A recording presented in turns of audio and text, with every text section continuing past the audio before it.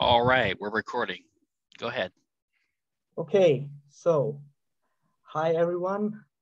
I am Rajat, host of Unorthodox Libertarian Theology, and today I have one of the best libertarian philosophers with me, Stephen Kinsella. Would you like to introduce yourself to Hey, us? yeah, this is Stephen Kinsella. Yeah, I agreed to do the podcast because seems like a good thing to do. Why not? I'm a libertarian patent attorney here in Houston, Texas, a longtime writer and student of the Austrian school. I'm an Austrian and Rothbardian anarchist, anarcho-capitalist, or libertarian.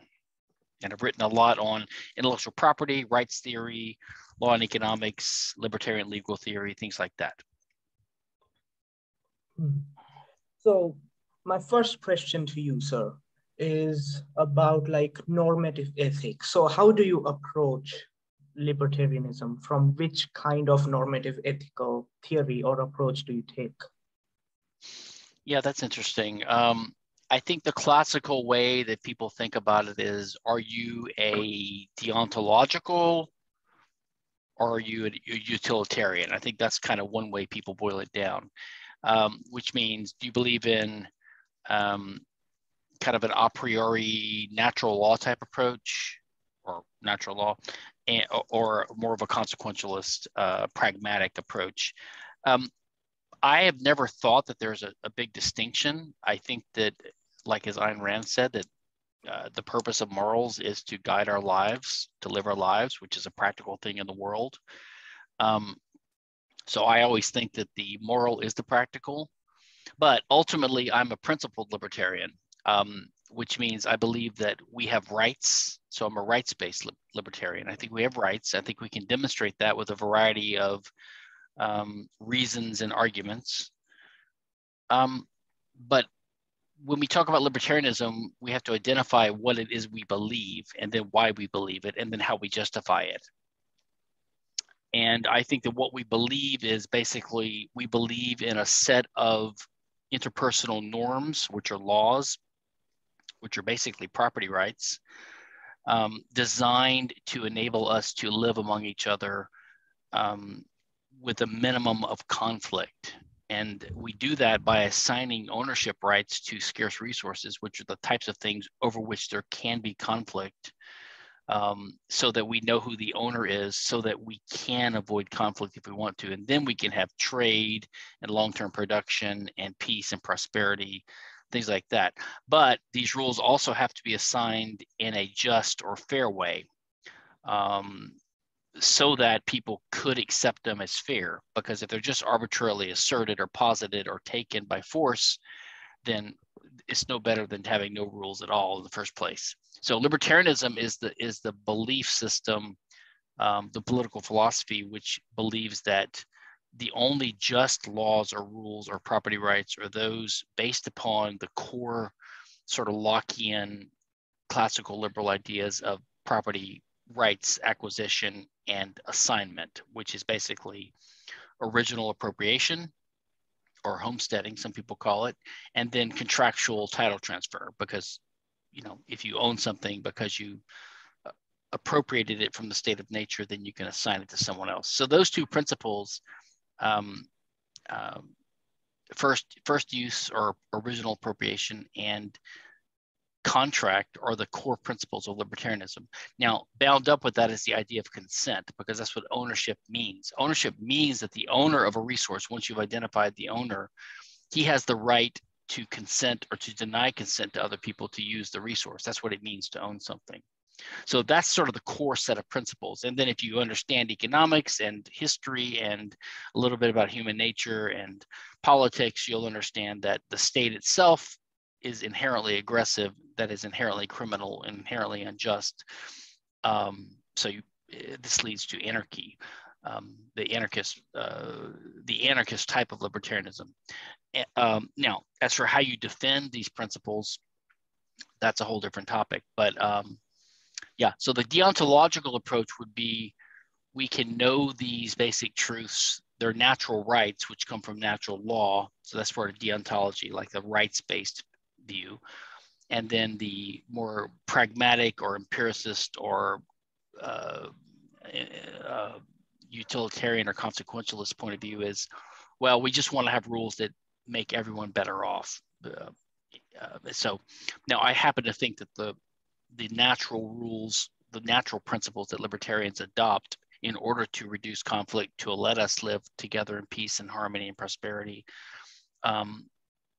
you could say that that has good consequences. And I think it obviously has. We can illustrate that by looking at history.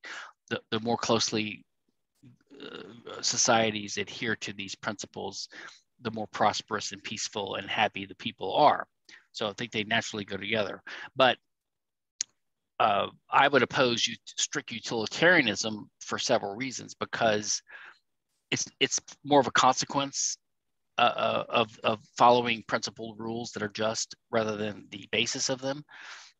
And also, there are flaws with utilitarianism. So I would, if you look at the introduction to Randy Barnett's book, The Structure of Liberty, he tries to distinguish between consequentialism and utilitarianism. And I think he does a decent job there. Consequentialism just means that there are certain consequences that follow from certain actions or certain sets of rules. And I think that good consequences follow from respecting other people's rights. So consequentialism, I think, is compatible with and complementary to a principled approach to libertarianism. Whether those principles come from a natural law approach, which is deontological, or whether they come from a sort of a similar approach like Hans Hermann Hoppe's argumentation ethics, which is more of a transcendental approach of trying to justify these principles with a somewhat different approach than has been taken by natural law proponents. But the problem with utilitarianism as sort of a subset or a type of consequentialism is that, well, number one, if you can make one person better off by hurting another person, it's still wrong. Okay, so it's still just unjust.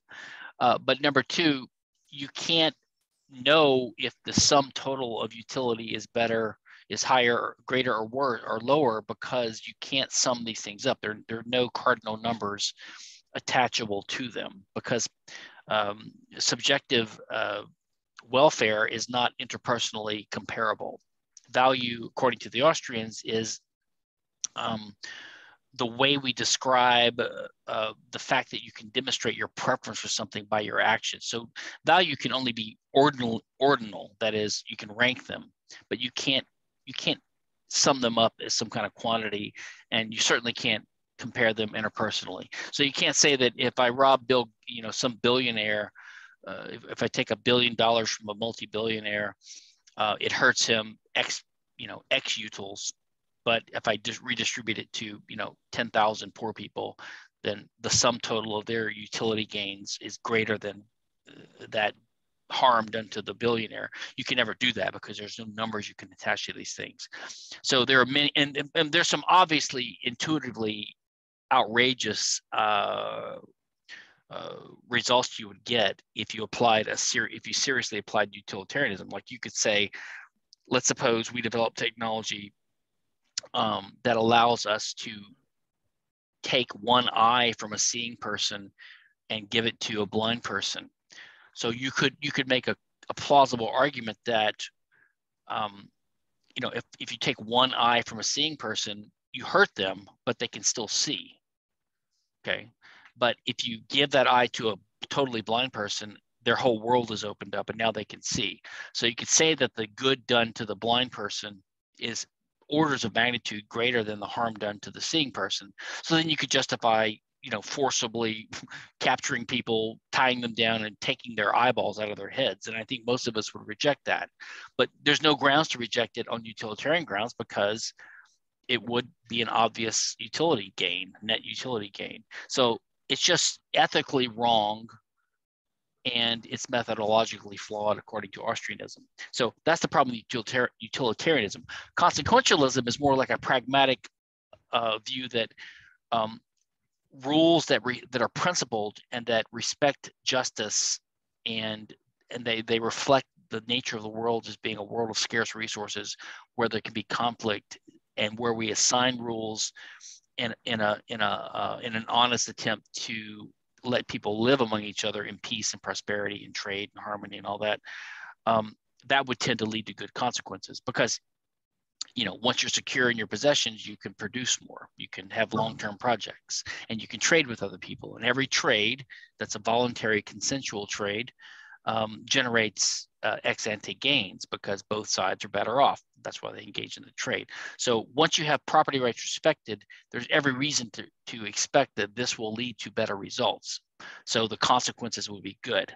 And there's nothing wrong with recognizing that. If we lived in a kind of a chaotic, evil, demonic world where somehow being principled meant we would all suffer and get worse and worse, then I think that we just live in a world where the expression is, peace is possible.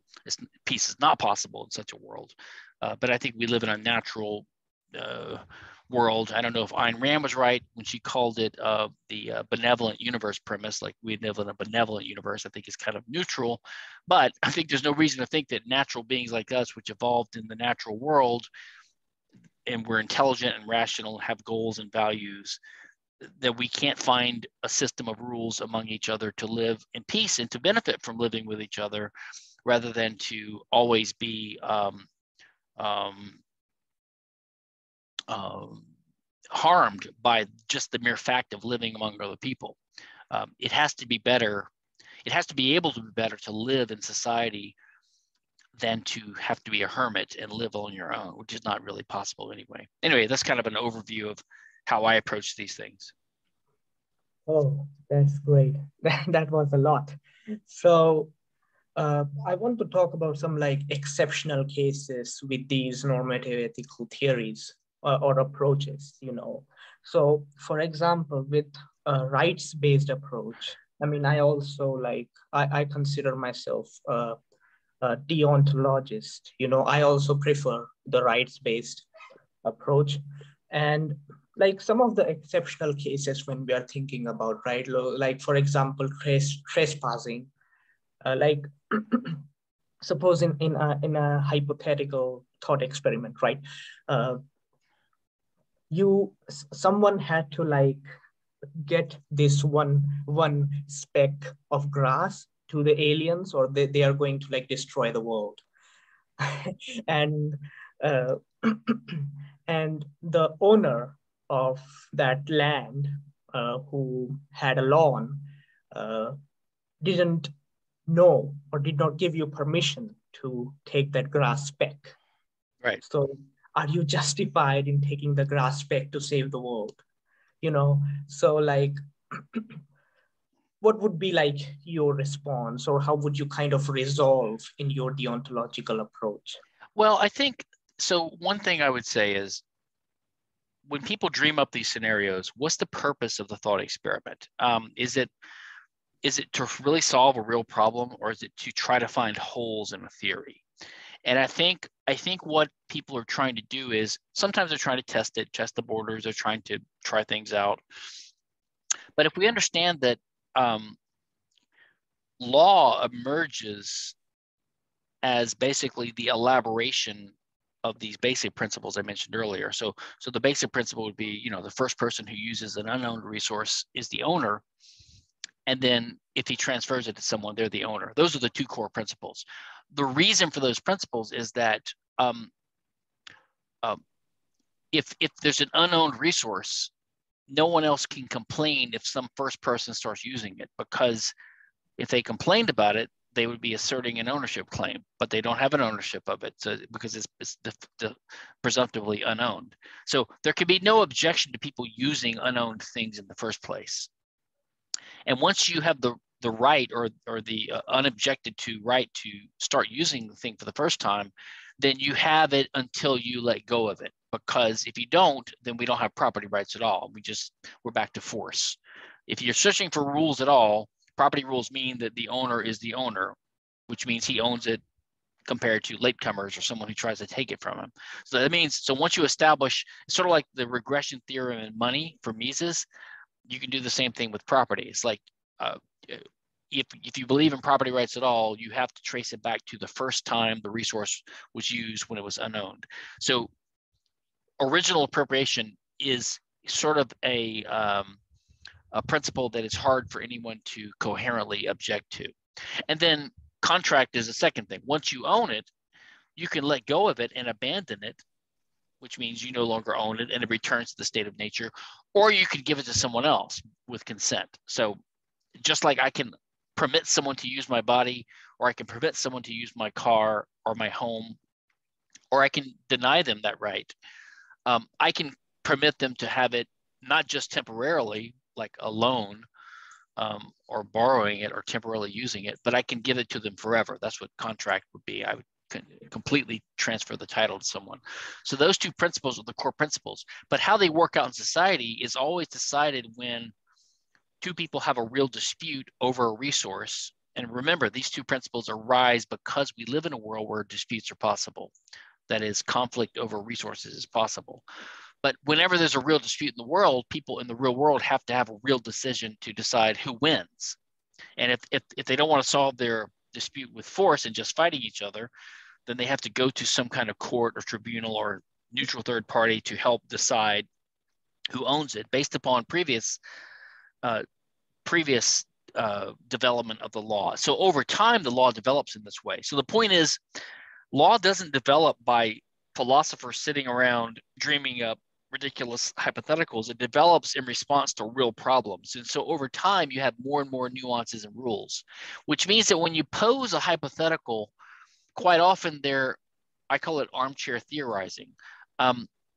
So if you say, well, what about the blade of grass, for example, in the example you gave, you're sort of assuming, or you're not detailing what are the background rights and understandings. Maybe this guy lives in a society where he owns his lawn, but he's agreed to allow it to be used for emergency uses by contract or by custom. So I don't know. So it's hard to fully specify the hypothetical to answer it. So that's one problem there. The other thing is I also would do a comparative analysis. Lots of times people that are hostile to libertarianism, sometimes they're just confused or they don't understand it and they have real questions, but sometimes they just are arguing tendentiously and they want to find a way to show that following libertarian rules religiously would result in bad outcomes in some cases. We call these lifeboats in emergency situations or lifeboat scenarios, right? Or the one you gave. But the thing to keep in mind is, number one, the purpose of rights is to deal with the normal case in life. And if we can't deal with the normal case in life, we can't hope to deal with the extraordinary cases. Ayn Rand made a similar point. But number two, the question is, well, how would your alternative system handle this? So let's suppose we have a socialist world or a totalitarian world or a theocracy, or a fascist world. You can always come up with a hypothetical where the outcome is horrible. Like two guys are on a boat and it's sinking and only one can stay in the boat. So one of them has to die. So libertarianism is not going to solve that problem. Okay, but democracy wouldn't solve it either, right? So it's not a criticism of libertarianism that tragedy can happen and that sometimes bad things happen. Now, so in your situation, to get back down to it, what I think would happen is someone would pluck the blade of grass and give it to the aliens to keep the world from being destroyed. And if the owner sued, I can imagine a few responses. Number one, what's his claim of damages? Because if it hadn't happened, he'd be dead. So is he claiming, that he shouldn't be alive, missing one blade of grass? I mean, I'd say it's better to be alive having had one little thing stolen from you than to be dead. So his damages would be negative or null, number one, in any real system. Number two, if he actually sued, he's going to be ostracized by everyone because he's an asshole. And number three, what jury is going to convict the guy that stole? Or maybe the guy will, maybe the community will just, they'll all contribute to the thief, to his defense fund, and they'll all pay they'll all give the guy $1,000 each, and he'll have $10 million, and he'll be paid for his damages by the community.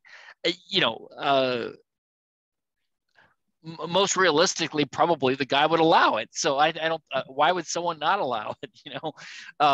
So I guess that's my approach. So my approach is that if you can come up with scenarios that seem unjust, that could be the case where law breaks down and where peace is not possible. It could be the fact that libertarianism and a just set of rules can't stop all tragedies. Yeah. It could be the case that an alternative legal and political system wouldn't do any better in most cases, or even in this case. And, you know, so I don't think it shows.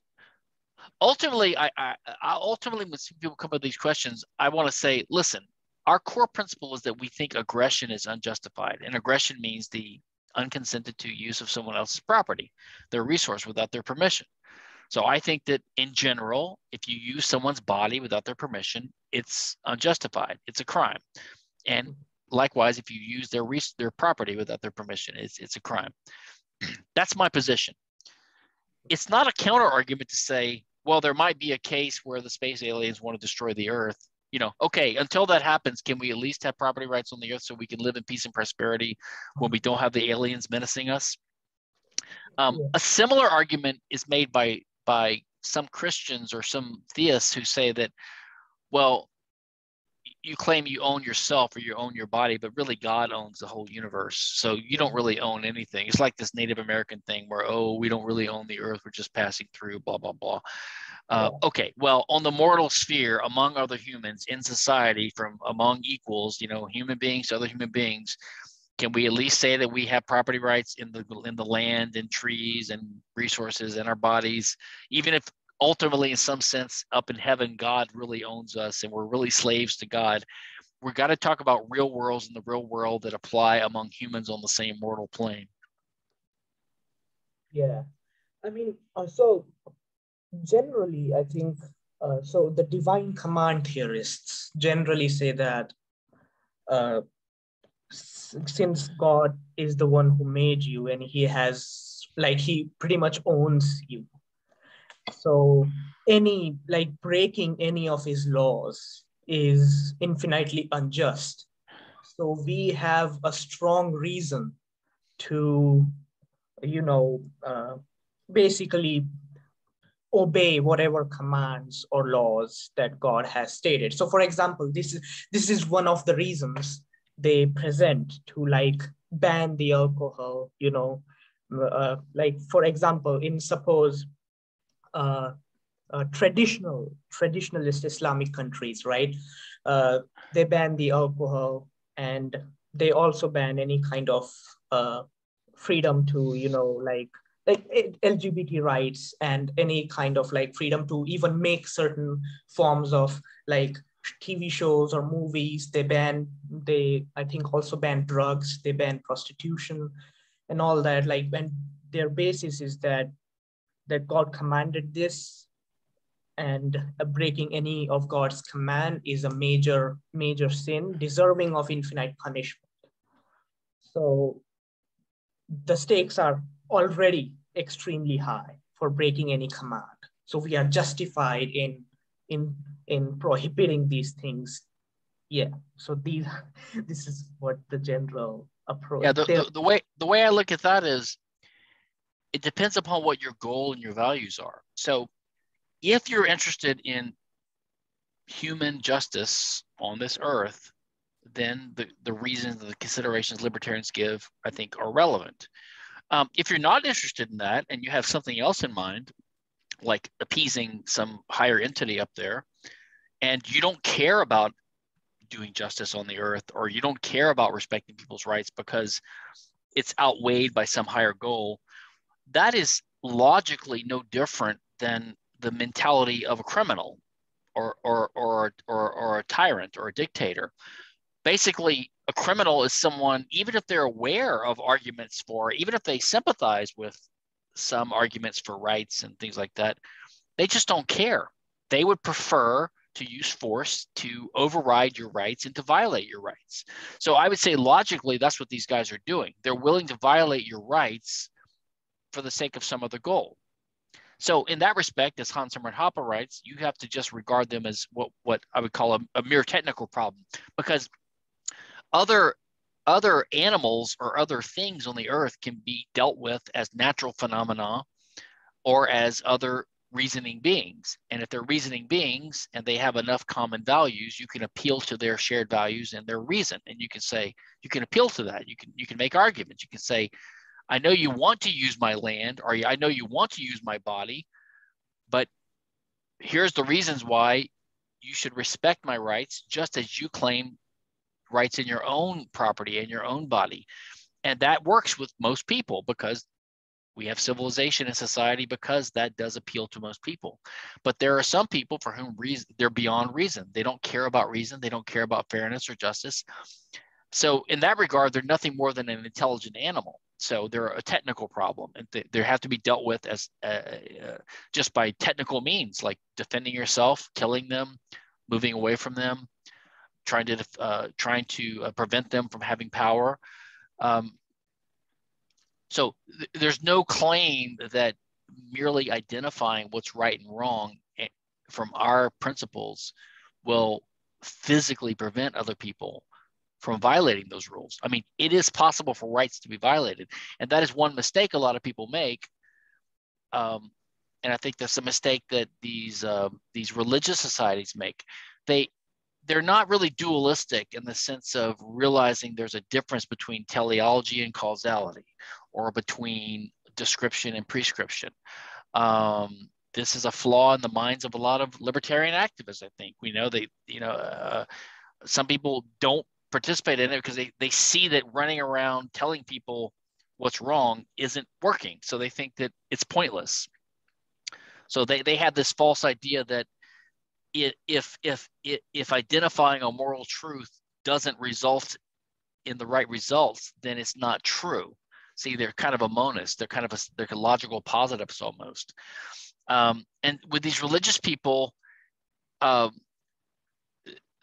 not recognizing the distinction between morality, a personal thing, and your ultimate, place in heaven or whatever, and the purpose of interpersonal human laws, which only has to do with when force is justified. So, you can believe that prostitution or blasphemy or gambling or alcohol is immoral and you shouldn't do it. And you can even believe that if you do it, you're going to suffer in the afterlife, or even in this life. But it doesn't mean that using force against someone with law to stop it is justified. Yeah. So I think, first of all, they would say, they would question the basis of, this libertarianism. Generally, I think the argument I see is for prohibition is that, look, you do not want your kid to end up in eternal hell, right? You do not want your kid to suffer extremely forever. You do not want the society to be corrupted by, prostitution or alcohol or, gambling or some of these activities. And a corrupt society will be punished by God. Like, breaking God's command is unjust itself directly. So it's not unjust in the same meaning, because unjust means basically it means you're violating someone's rights. So you can't say it's violating God's rights, because God is too different and powerful from us. We don't have the capacity to hurt him, really. Yeah. So you can't say it violates God's rights to do something he doesn't want you to do. So I don't know how you can say it's unjust in the same sense that we mean. You could say that it's a sin, but all that means is that you're doing something that is immoral according to God's divine wisdom, and maybe that will result in certain consequences to you. Like, you're going to be denied the blessings of God's presence in the afterlife, or even now, right? So there could be consequences for acting a certain way, but I don't know if the word just is one I would use there. So I think they would probably say it's like when you say unjust. Like when they use the word unjust, they would say like breaking any command of God is unjust. So they are pretty much using a kind of perhaps different definition of unjust. I think it is different. I think they mean you shouldn't do it. Yeah, you shouldn't do it. Yeah, that's one thing. Like you have this like strong moral reason because God commanded that. That's Or maybe they mean God's justice sort of has to inform all of what our mortal and human laws and justice are about. Yes. But the other problem with that reasoning is it's sort of simplistic. It assumes that law is the best or even a good way to achieve something, and it's not always. So, for example, let's suppose our goal was to have a society where alcohol use was minimized. It's not clear that just passing a law prohibiting it is going to do it, and it might cause more problems than like any religion that prohibits alcohol is also going to permit crime and murder, right? So, but we know from the experiment in the U.S. when we had alcohol prohibition, when you prohibit it, number one, people keep drinking, so you haven't stopped it. You might have reduced it somewhat, Yeah. but number two, you also cause the criminal gangs to emerge, and which causes all kinds of other problems, which also are prohibited by God's law. So it's not clear that the solution, when you identify something that is a divine act, unjust act, or a set of practices, it's not clear that that should be made part of the law.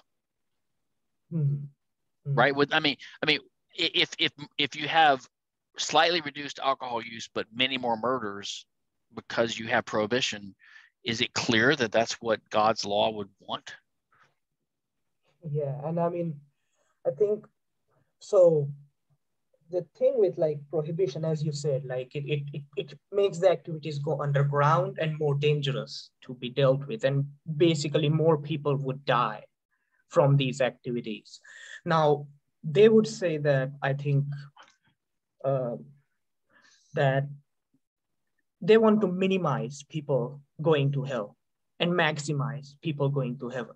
Yeah, what I'm saying is there's no clear reason to think that such a law would do that, because you might create a whole class of people that are murderers, so they're going to hell now because they're murderers and criminals, right? The bootleggers and all the gangs. So you've increased the number of people going to hell in one respect, and you might have only slightly reduced it in the other. So, I mean, I guess you could do some kind of moral utilitarianism and try to sum up, maybe there was 1 million souls going to hell a year before, and maybe now there's 1.1 million going to hell, like 900,000 going from alcohol and 200,000 going because they're part of the criminal gangs now. How can you know this kind of stuff? So the only way to know it is to live by principles, to have those principles and to try to respect rights. And we know that if you have a set of principles that are oriented around the goal of having people live in peace and prosperity, there's every reason to think that's going to be conducive towards increasing the amount of peace in society. And the more peace there is, the better people are, and the less of them will go to hell and commit sins. So you can make all these arguments, but there's no reason to think a bunch of priests are going to be experts in this legal science. It's not a question of morality or religion.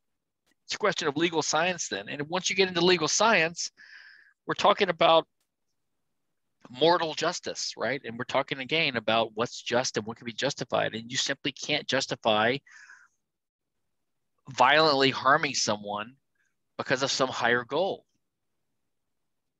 Because again, logically speaking, every criminal has a higher goal. He's willing to violate your rights and to breach the peace because he has a higher value. He values his own gains. But that's the same as these people that pass these laws for religious reasons, to make people better off. They want to help people, but still they have a value that's other than peace and prosperity and freedom they're willing to ride roughshod over individual rights in the name of some higher value or goal. Yeah. Just like a dictator, just like a totalitarian state, just like the Nazis, just like a criminal, just like a thief. Yeah.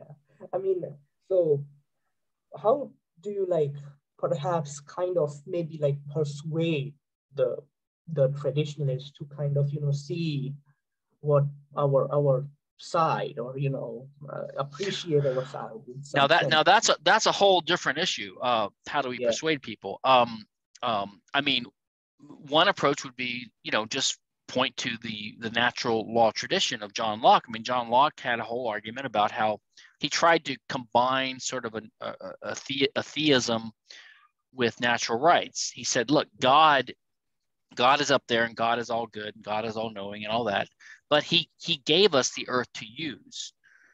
So what you try to do is you try to anchor the core libertarian principles of initial or original appropriation in, like, God set us up that way. He gave us ownership of our own bodies, and he gave us ownership of the animals and the fields and the unowned things.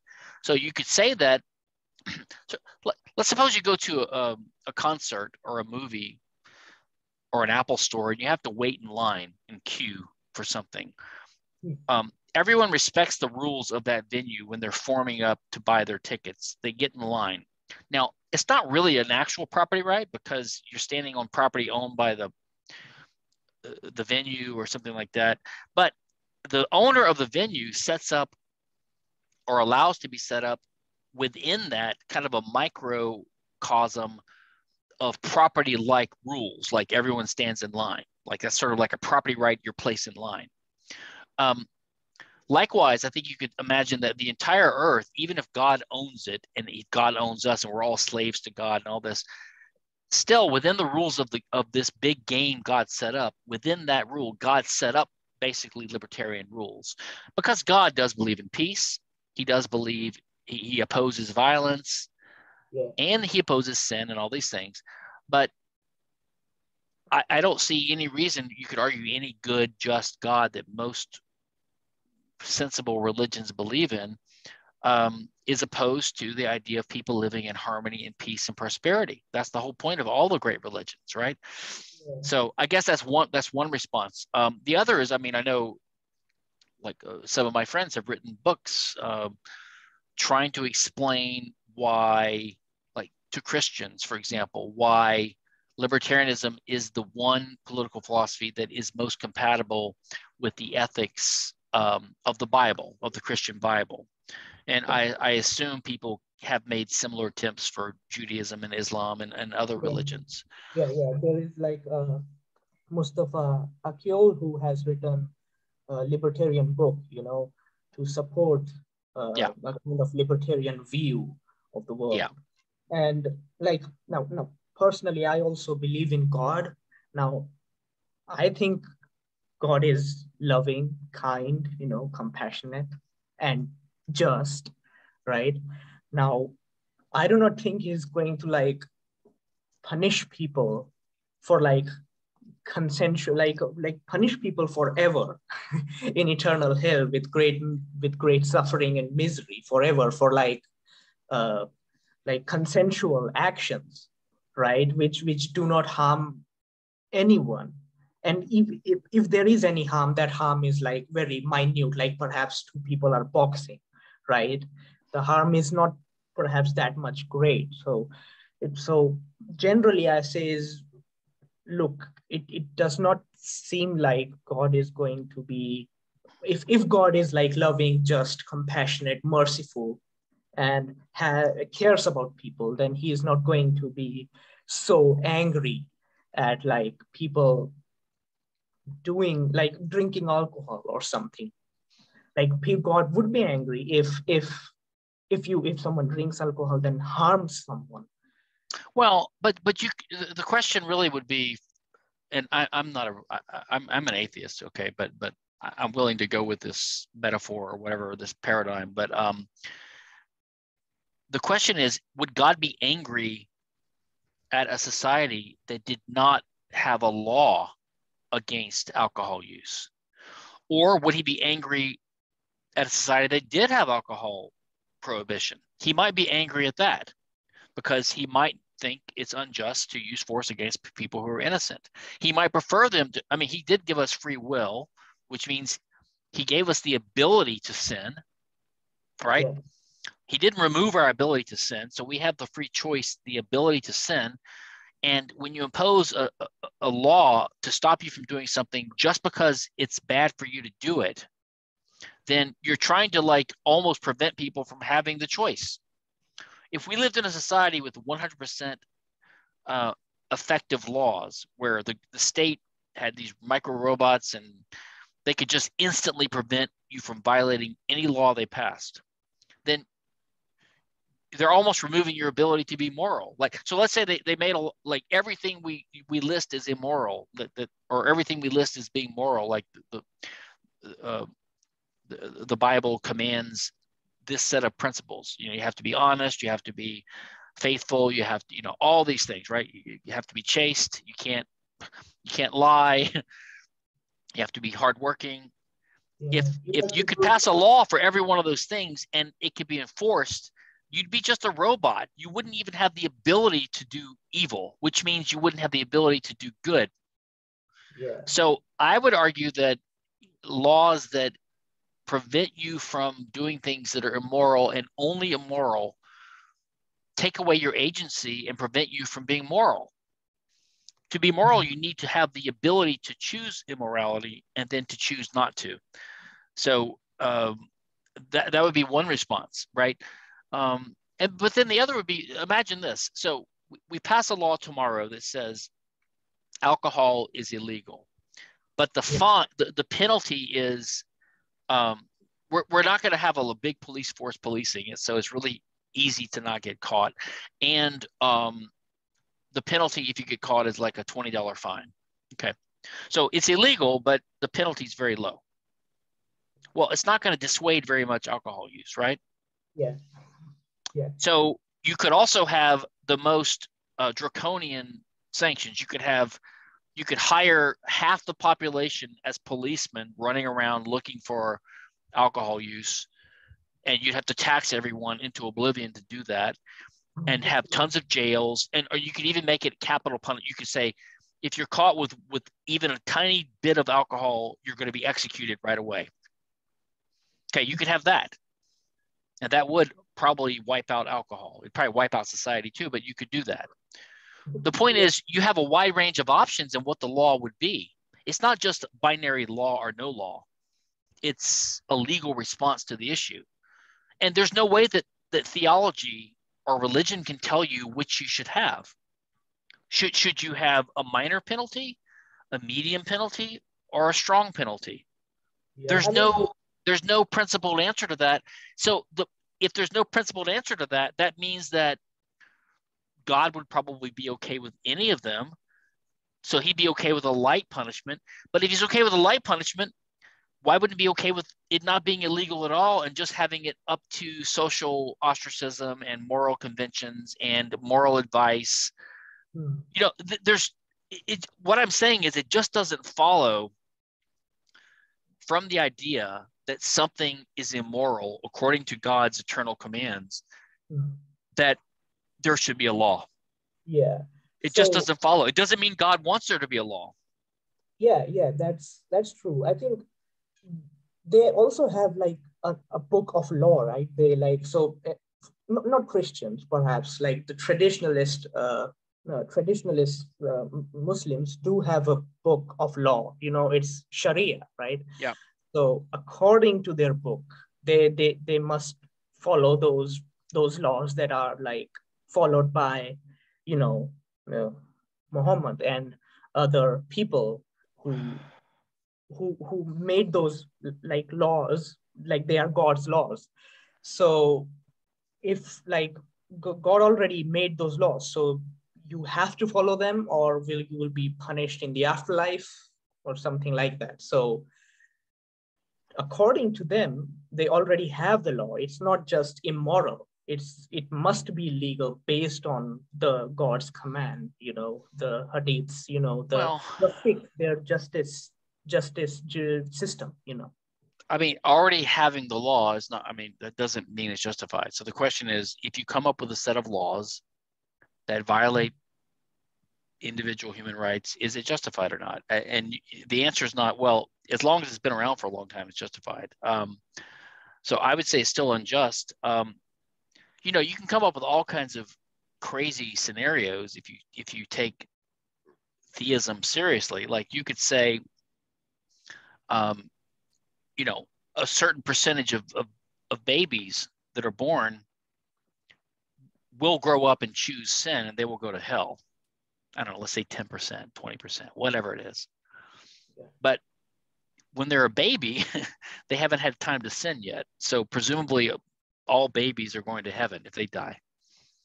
So, you know, if you decided to run around murdering babies, you'd go to hell yourself because you're committing murder, but you could be saving thousands of souls. So in a way, you're doing a good thing. So you should be rewarded. You should go to heaven. I mean, the whole thing is absurd. It's like dividing by zero. If you want to divide by zero, you can get any result. Mm-hmm. Once you assume these irrational principles, and they're irrational in the sense because they're assumed to be absolute and just arbitrarily decreed somehow. I mean, how we get them is one thing, but you say, okay, it's in the Hadith, it's in the Sharia. Okay, or some guy said it. Some guy said he's a prophet. He got it, but it's still just a decree. It's an announcement of divine knowledge. And once you have this absolute knowledge, then rational discourse is impossible. Because if you say, well, this law is justified because God told me it was, how can I argue against that? I could say, well, according to Lockean theory and libertarianism, it's blah, blah, blah. They'll say, it doesn't matter. God told me. There's no arguing. You have to question their, like, pretty much God, right? Their epistemology. Like, how do they know that God actually commanded them? How do they know that it is what has to be done or something? Well, and then we have a big debate among secularists and libertarians and thinkers about whether theology and theism is even compatible with libertarianism and with reason. Now, most traditionalists think that they complement each other and one flows from the other, or really they think that reason, human reason, flows from God's divine grace and the scriptures, the Bible, all this stuff. But the Ayn Rand people, the atheists, the secularists, they think that basically there's a tension between one side and the other. One's irrationalism and one's rationalism, or one's reason and one's irrationalism. And humans are actually pretty good at compartmentalizing and going to church on Sundays and believing ridiculous stuff, but the rest of the time they don't really believe it. I mean, why do people cry at funerals? If they really believe in the afterlife, why are they even sad? Their mother's with God now. They should be happy, but instead they cry. They don't really quite believe what they say, I think. I would say, like, so to be charitable to them, so you talked about, like, killing those babies if they are going to go to heaven. I mean, they could, like, one escape route for them would be that if you do that, then God can still, like, the control of the soul of that baby is still by God. So he can send that soul to somewhere else so that the soul can practice its free will, So you wouldn't just be damning yourself. That's called fighting the hypo. Yeah, that's fighting the hypo. I mean, I don't know of any theology that has gives people such power that they can make God put these poor early murdered babies into a special room to live an alternative life in an HBO sitcom or something, But okay, sure, you could say that you could deny the hypo, but I think lots of terrorists, they say things like that, like, oh, they know they kill innocent civilians, but the ones that are holy and good, God will take care of them anyway. I mean, people do all kinds of outrageous things in the name of allegedly spiritual principles. Yeah. I mean, this is why, like, I think theology like just based on like reasoning, I think it is compatible with libertarianism. I mean, I believe in God, and I'm like mostly dealing with philosophy of religion, mostly reading the works here. And I do read like libertarian works, like Robert Nozick, Mark D. Friedman, Danny Frederick, and David Friedman, and your work. I really, really appreciated your work with intellectual property. So, like, uh, generally, like, if you have encountered some of the, like, have you ever encountered traditionalists who are arguing in favor of these prohibitionist laws? What have you ever like talked to them? Like, how, what? Well, most people I know that favor are they're just not libertarians. They they don't distinguish morality from justice, basically. So most people are so, and partly it's because of the world we're born into. We're born into a world with an advanced state and a large democracy, and a world with an outpouring of legislation and laws where every little thing someone wants, they lobby the government to get a law passed in their favor. So we're used to a world now where, I mean, I had this conversation with my grandmother before she died a long time ago. Simple country lady, nice lady, but I asked her, I said, do you think that drugs should be illegal? She said, yes. I said, why? She says, people shouldn't do drugs. But you see, those aren't the same thing. I might even agree people shouldn't do drugs, Yeah. but it's not the same question as it should be illegal. So when you collapse morality or law into morality, and you think that everything that's immoral should be made illegal, the converse also happens, which is dangerous, which is legal positivism, which is the idea that law comes from someone decreeing what the law is, rather than us discovering what the law is by the application of reason and integration with ethical principles and history and experience and that kind of thing. So in other words, if you start equating law and morality, which is implied by this idea that everything that's immoral we should make illegal, or at least the serious things, right? Alcohol, prostitution, pornography, blasphemy, that kind of thing. You start collapsing morality and law into each other, then you make the other mistake. And that is, if the government passes a law, that implies that whatever they're prohibiting is wrong. So if the government says it's illegal to pay someone less than a minimum wage, then it's immoral to not pay someone a minimum wage, right? So they start taking their lead from what the legislator says, which is basically just a mortal set of fallible human beings with their opinions.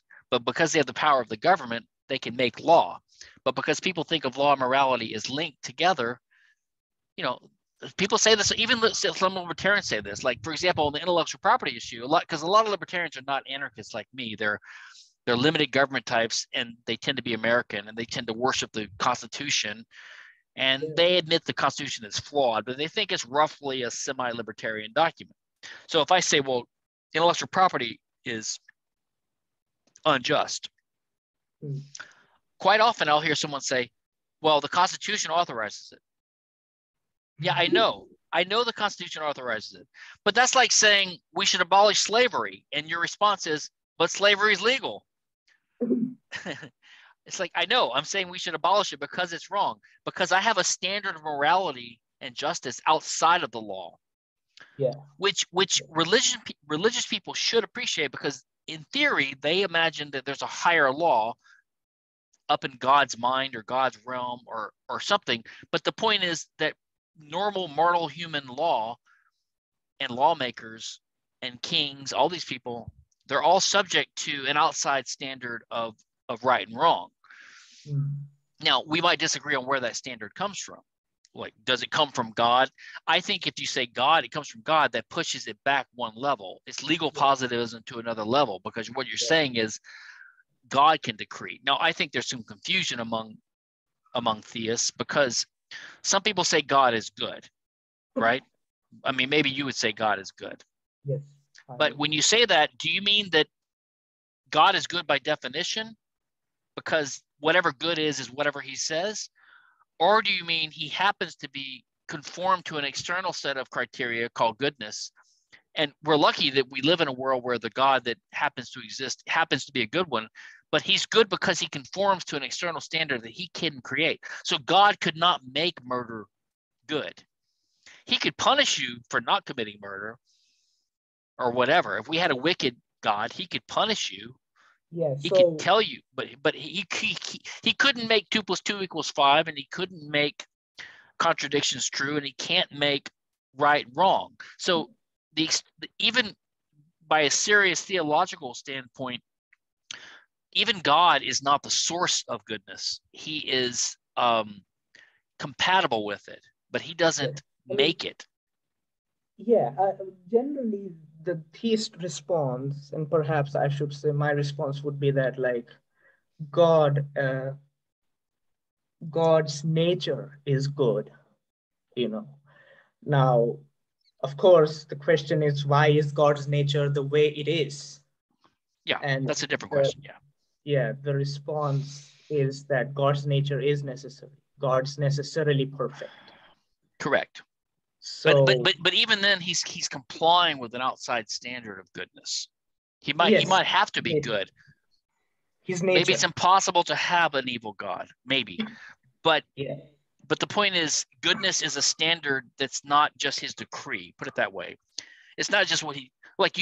If you're correct, then you couldn't have a God that could decree dishonesty and wickedness to be good. Yes, he can. It's inconceivable. Yes, he cannot do that.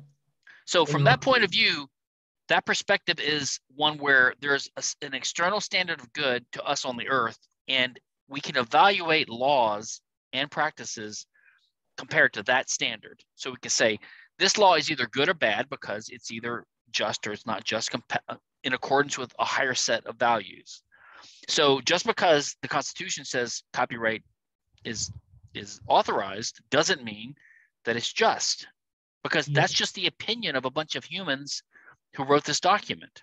And their word can be false. It can be incompatible with the higher natural law. Yeah. So, I mean, to us, we discover these God's commands in my view. Like, see, I'm not religious, so I'm pretty much going by. I thought you said you believed in God. Yes, I believe in God, but I'm not religious. Like, that's the thing. What's the difference?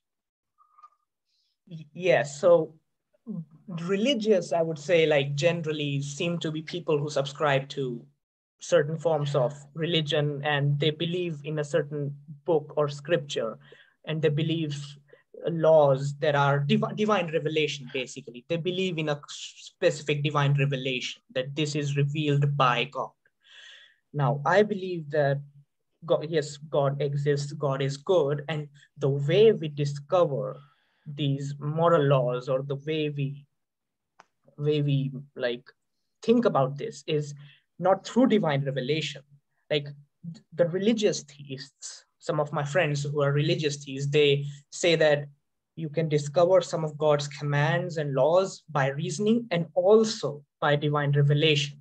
Right. Now, I currently say that just use reasoning. Well, that's the idea of faith. Like, so according to Ayn Rand and these types, which I tend to agree with, it's the idea of faith versus reason. So faith, if you look at it strictly, faith is supposed to be a way of gaining knowledge other than reason. And reason would include like logical thought and reasoning and empirical evidence, right? So the evidence of the senses plus our reasoning process. Yeah. According to Rand, the only source of knowledge is reason and evidence, and I tend to agree with that. Faith can't be a source, because faith is just us believing something for no reason. I do not like define faith that way. Like faith is, I mean, I'm not going to define it, because I mean, that's a different thing, and I'm not sure that much about faith, but I would say but you just said you reject divine revelation. So I'm seeing a parallel there to the You divine just said revelation. you just said it's only reason. So that's kind of the realistic Randian view. Yeah, yes, that's yes, I agree with that. No, what I was saying that like there are different definitions of faith, basically. The divine revelation theists, the religious three theists say that. So like Calvinists would say that the faith is response to God, like when Holy Spirit works with you and something like that. And it's knowledge. Faith is knowledge. Now, some other theists would define faith different way. They might define as a hope, or something like that. Or trust, So, yeah, trust or or something. trust, Yeah, or yeah, trust in yeah, yeah. something. Like, Kierkegaard would say, like, take a leap of faith or something like that. It's some kind of trust. So, yeah, I mean, so now I think libertarianism is compatible with the view that I hold of God. And like, I think, in fact, even Hold on, libertarian. but you said you believe in God, but you reject divine revelation. So How if do I you do that? Right? That's you your said, question. well, I'm saying, well, why do you believe there's a God? Yeah, so the reason why is that there are like arguments for the existence of God, like contingency argument, Yeah. stuff like that. So I think those arguments are persuasive. I'm persuaded by them. But And they only prove something. They only purport to prove something very general and vague. They don't prove there's a personal God. They don't prove that. there are two stages of the arguments from what I read. So one stage is the stage one is basically to prove or argue for a necessary being, a Yeah, necessary concrete a being. final cause or something like that. Yeah, you could say An ultimate cause. I mean, like, yeah, you could say of ultimate foundation existence. or something like that. So then the stage two basically argues that this being is benevolent or good compared to. You can even argue that, but that's still not the same thing as a personal God. I don't know, intelligence may be another thing, but certainly not the classical conception of God that in Islam and Judaism and Christianity. Yes, I don't think you can use these arguments to get to that kind of God. yes, that's true. And I think Aquinas acknowledged that. Right. He said that like natural theology can only perhaps get you to some kind of a good God, but it's not going to get you to Jesus, right? Or Correct. or Islam or something like that. Or So even a loving God or something like that. That's now, harder to. I would probably dispute that because I think Benevolent is one thing, but loving is a whole different thing. That implies too much human characteristics to this entity, whatever he is. I would say like goodness would involve like generosity, kindness, love, and these like so there are different models of God. There is classical theism, then there is Yeah. neoclassical theism, then there is open theism. I mean, I So, think it gets you to deism, basically. I think it just gets you to deism because obviously, whatever God there is, he's allowed the Holocaust to happen and things like that. So obviously, yes, he. that's true.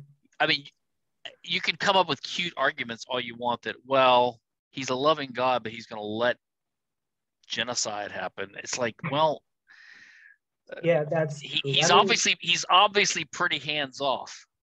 yeah, I mean, that's true, right? Like problem of suffering is, in my view, like is a serious problem. I have my own responses to that.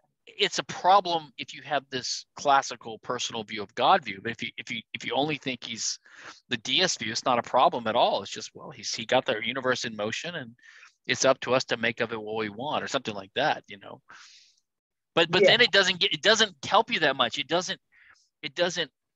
It's just a general background idea that there's some purpose to the universe, but it doesn't tell you what that is. It doesn't tell you what laws we should have. It doesn't tell you what our morals should be. The only way you get that is if you insert revelation and you say, okay, now we know there's a God. Now we know he must sometimes give special insights to his prophets, and we can listen to what they say and get more concrete prescriptions from his wisdom. So you have to, at some point, make this, this divine revelation jump to get anything useful out of this concept, I would think. I would say like if there is a good God, right? Now, I think goodness in some sense has certain features, right? Like we consider justice to be good and perhaps many other values associated with goodness, right? So when we say that someone is a good person or has a good character, there's certain expectations or values that flow from it. Like we would expect that person to be just that person to be but however, I mean, classical philosophy did all this without, I mean, just the philosophical analysis of the virtues and what it means to lead a good life. This is the application of reason by itself. How did even knowing that there is a God, much less knowing anything about his nature or what he said, how does that help you in this task of reason to figure out what human virtues are? I think, why isn't reason sufficient to figure out human virtues? Why is reason sufficient to figure out human virtues? I mean, why isn't it? It should be sufficient. It seems to have been sufficient. We know some things about the virtues. The Greeks figured it out a long time ago. Yeah, I mean, I did not say that like it's due to God that we are good or something. I mean, right. So what does it matter whether you believe in God or not for this analysis? How does it help inform your analysis or help aid the analysis? Like libertarianism? Anything, any ethical, moral, political theory, justice, any of these things. I mean, how would it change an argument? If I argue that it's unjust to, rob someone, how do you contradict that by saying, oh no, I know that there's a God and therefore it's okay to steal from someone? Or how do you say, oh, you're right, and you can reinforce your argument by saying there's a God? I don't see how it adds or subtracts to the application of reason. I think, like, I just use reason to, as you said, right, to know something just or unjust. But what's the title of your podcast?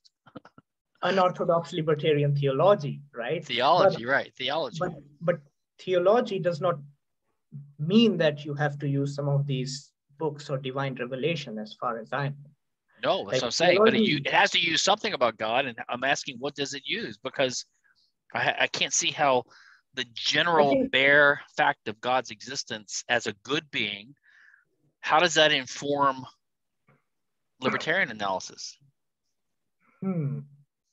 Well, perhaps like the thing is like the name of the channel I made was because there are certain positions that I hold. One is libertarianism and one is belief in God. And I see.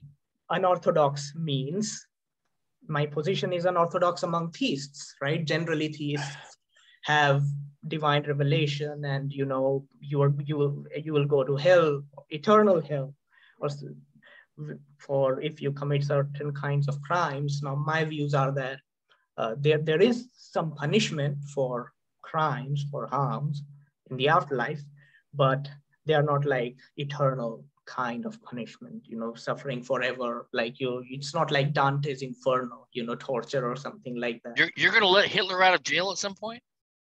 I mean, how much do you want Hitler to be tortured? At least 20 years. Yes, he will be tortured 20 years. So, all right. you get what you want. I mean, there will be punishment for Hitler and some of these people. I used to be into C.S. Lewis. I don't know if you've read much of him, but I'm very attracted to his. Even though I'm an atheist, I'm attracted to his kind of overall approach to theism. And like he had this scene in the Chronicles of Narnia, and the seventh book is called The Last Battle. It's about Armageddon. It's an analogy or a metaphor or a different reenactment to Armageddon, which is the end of everything. And basically all the animals in this world, all the animals are intelligent, so they're like humans. So they're approaching this opening where Aslan, who's Jesus or God, is sitting there, and they can either run past him into the light and go to Aslan's country or heaven, basically, or they can run off into the wilderness, into the dark. And it's up to them, though. So they look at Aslan's face, and if they feel terror, they run away. And if they smile and they feel joy, they're welcomed in and they go past him. But it's not him doing it. It's whether they want to or not. So if they feel terror, it's because they've corrupted their souls to a point where they hate goodness and they alienated themselves from it, and they just become dumb animals and they run off into the wilderness. So, and that's compatible with what I was taught as a Catholic, that by a modern Catholic, that hell is not this punishment. It's just the absence of the presence of God. You're just not in the presence of God. But that's I think a very modernistic liberal view, like the Augustinian view and Aquinas' view, and even traditional Islamic view is that you will suffer in hell. It is retributive. God will make sure that you will suffer. But I think that's overly. It's understandable people would come up with these stories and these metaphors to explain it, but really, it's not like God wants to punish people. He's not like sadistic. In fact, you could argue that hell is, in that conception of hell, is evil, but and therefore a good God would never create it, because God creates these beings out of nothingness, right? Human beings that never existed. They come into being, and he gives them free will, and they're basically forced to choose and to live a life where they're forced to choose good or evil. Now, they have the opportunity to choose the good and all that, but some of them are going to choose evil. And if they choose evil and they choose a horrible life and they end up being tortured, not even forever, but even for 1,000,000 years or something, it's like that person would have been better off never to have been born at all. And God knows this. So why would God bring into existence beings that he knows are going to choose evil and be tortured? That's sadistic. Yeah. So what you could argue is, which I use that to argue, that therefore in this world that we live, whenever you see an evil person, they're just a robot. They're not really real. God never creates people that are actually going to choose evil. But if I figure this out, I figured out God's secret of the universe, and he's going to send his hit squad out to come get me. So that's a little bit sci-fi. So I think the Calvinist view is that God created for his own glory. And right. So in fact, the fact that the sinners are suffering in hell in extreme pain forever, it increases his glory. How? That's crazy. I mean, it's not crazy to them, right? Like, I mean, to them, because they believe in divine revelation. You could never make this stuff up. I mean, you couldn't deduce this from reason. This has to be divine revelation.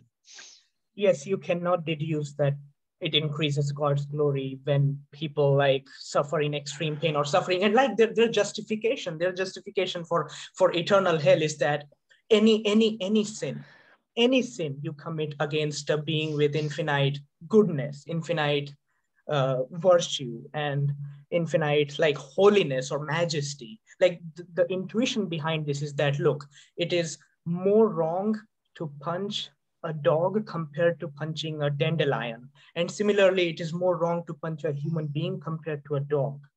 So if you offend God, who is a being with infinite goodness, virtue, infinite. Yeah, whatever, but you see, you're playing with words, because you're not punching God. Now you said offending, but like I said earlier, you can't violate God's rights. You really can't do an injustice against God. You can't harm God. Yes, especially because he's omnipotent and he's omniscient. He knows, and he created you. He created someone. He knows he's going to do something. He's not like surprised by it. So he's not surprised. That's so true. Offending. I don't know what that means to offend. All you're doing is you're disappointing him, maybe. Yes, that's the thing, right? Like they would say that if you break any of his commands, then God is justified in torturing you forever because that's fine, but it's not because you offended. I mean, and you're not even disappointing him because he knows what you're going to do. So I don't know this whole.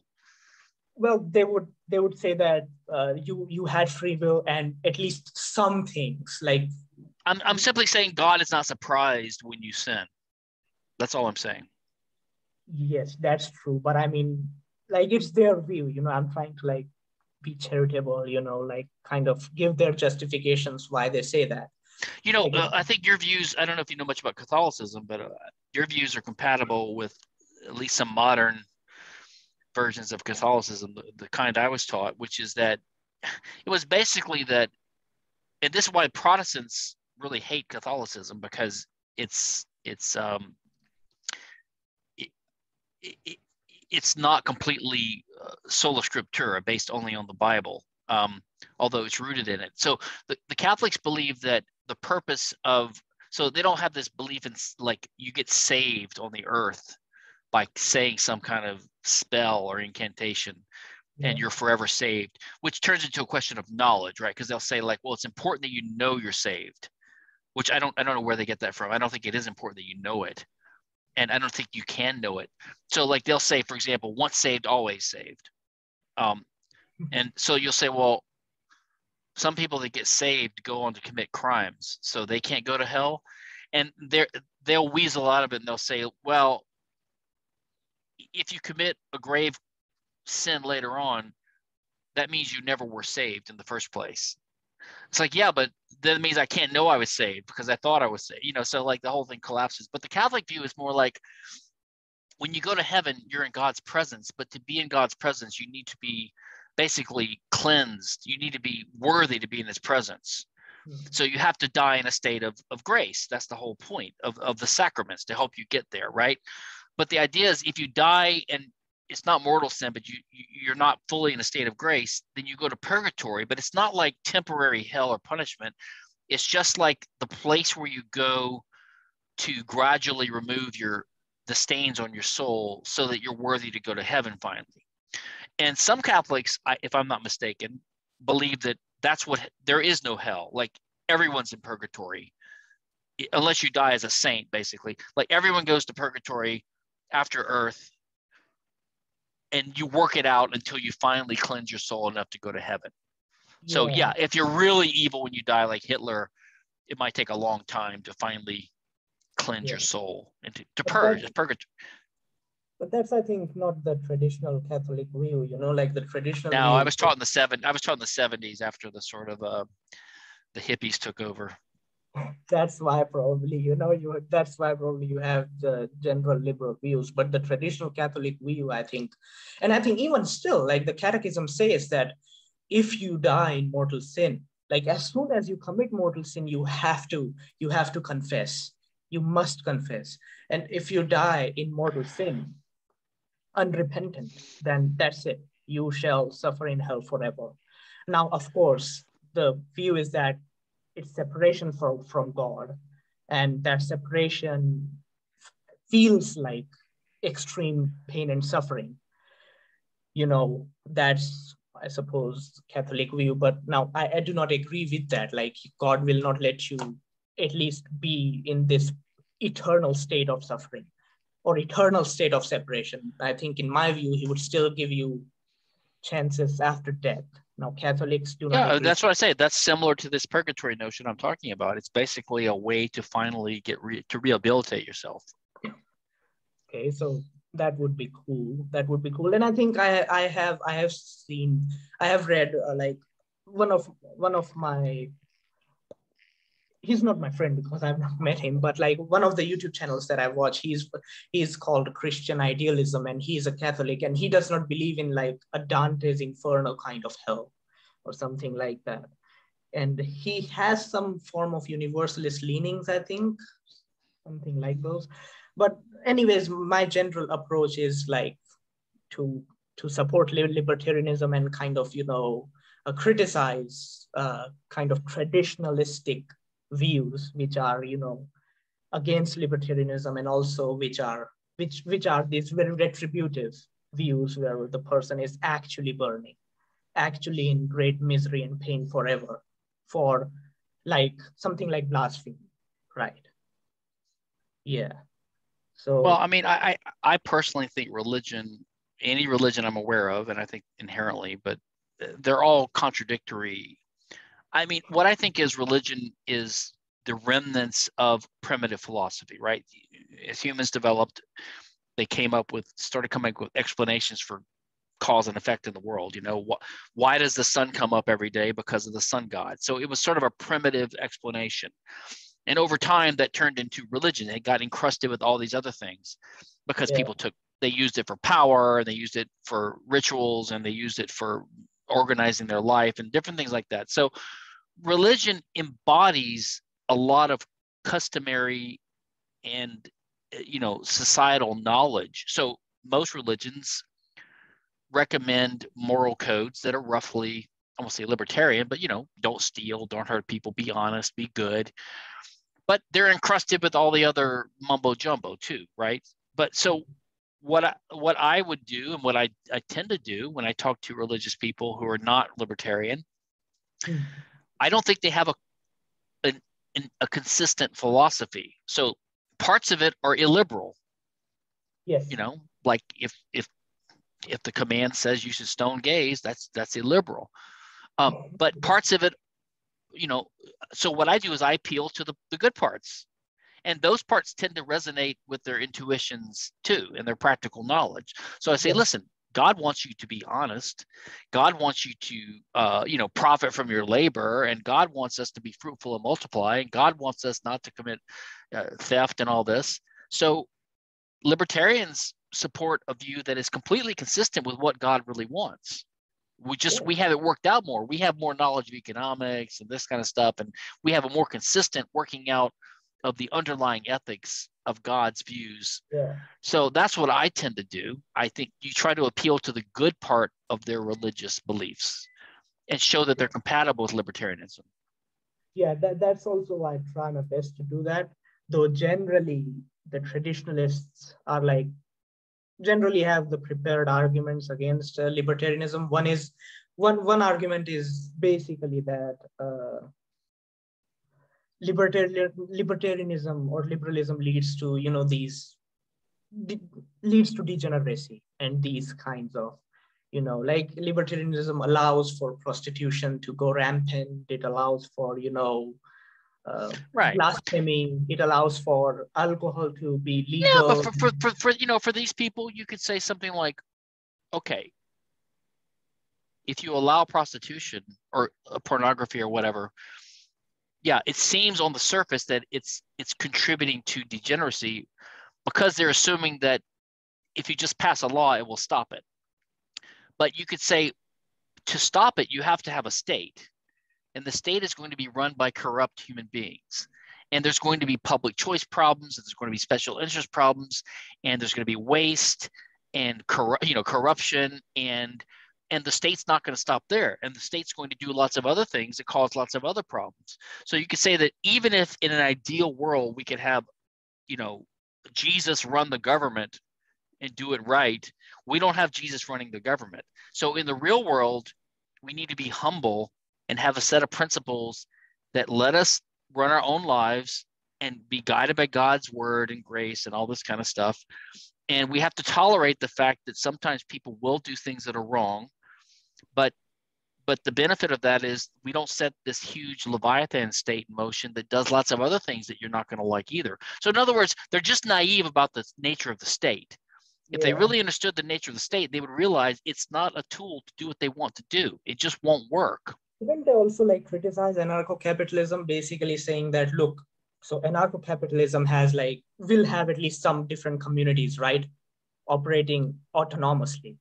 Now, our community will have rules like we will stone gays, we will kill anyone who commits blasphemy and something like that. Libertarianism or liberalism does not prevent any of that. Like Well, libertarianism does not have any kind of. okay, but recognizing that you could have a diverse world of different communities and different traditions doesn't mean that you should be in favor of that. Doesn't mean you should be in favor of a given community having those laws. the fact that you might not be able to stop all bad things, again, doesn't mean that they're not bad things.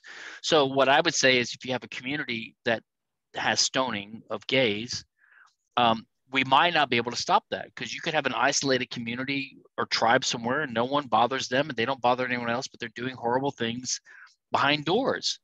I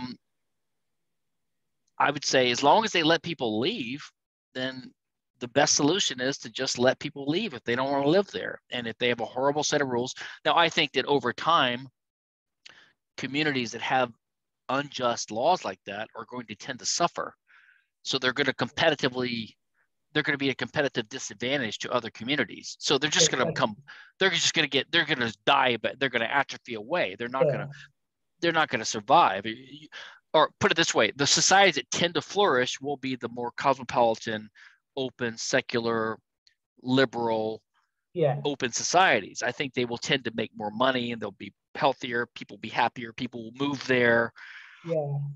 But and from Saudi Arabia, right? Like they allowed. Well, if God had not put oil under those people, then we wouldn't have this problem. They'd just be a bunch of people in the desert, tribes that we could ignore. But unfortunately, God put oil under them.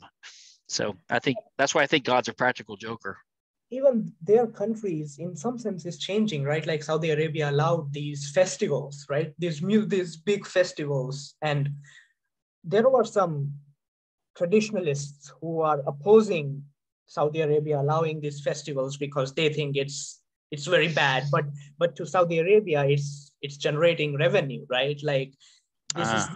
I'm not aware of that, but I imagine that over time, most cultures will tend to liberalize as the world gets richer, communication increases, as we become more modern. I think over time they will liberalize too. Yeah.